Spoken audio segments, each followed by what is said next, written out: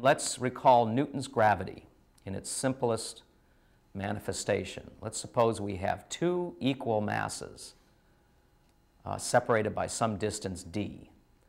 Then Isaac Newton told us that the force between them will be inversely proportional to the square of their distance and proportional to the product of their masses.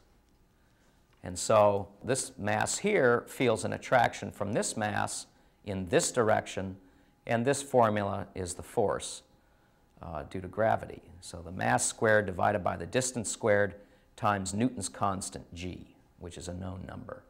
The minus sign means it's pulling you in this direction. By Newton's third law of motion, every action has an equal and opposite reaction. This mass feels the same force, but in the positive direction, and hence you have a plus sign there. That's our starting point for understanding the cosmic web. Now, we have a little ways to go. Now let's consider the next simplest case, three equal masses, also separated by the same distance d. Well, consider the force on this mass. Well, that force is the sum of the force from this mass and that mass. And we know that this force is minus g m squared over d.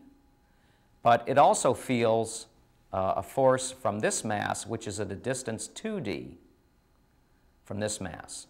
So we now have to add on a piece, which is m squared divided by the distance squared, which is 2d quantity squared.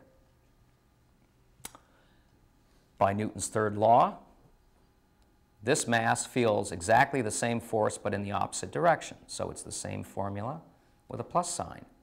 But now there's something interesting. This mass feels no force. The force on it is 0. And the reason for that is simple to understand.